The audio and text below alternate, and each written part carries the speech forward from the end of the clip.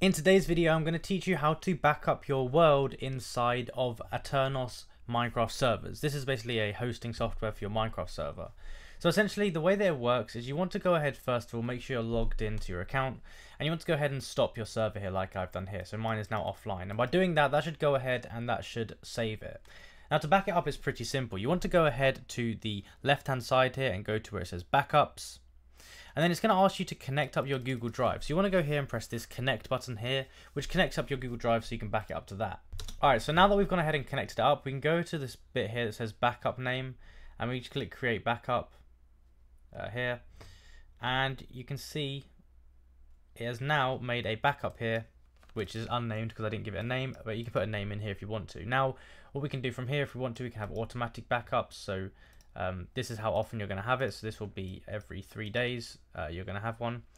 And yeah, so you can go ahead and just do that regularly if you want to in case something happens. But that's basically how you go ahead and back it up. It's very simple to use, and you can go ahead and then just restore from backup whenever you want to. That's basically how you do it. So if you enjoyed the video and found it useful, be sure to like and subscribe. Comment down below that it helped, and let me know if there's any other videos you'd like me to make about Minecraft or any other game in particular. Thank you for watching, and I'll see you in the next one.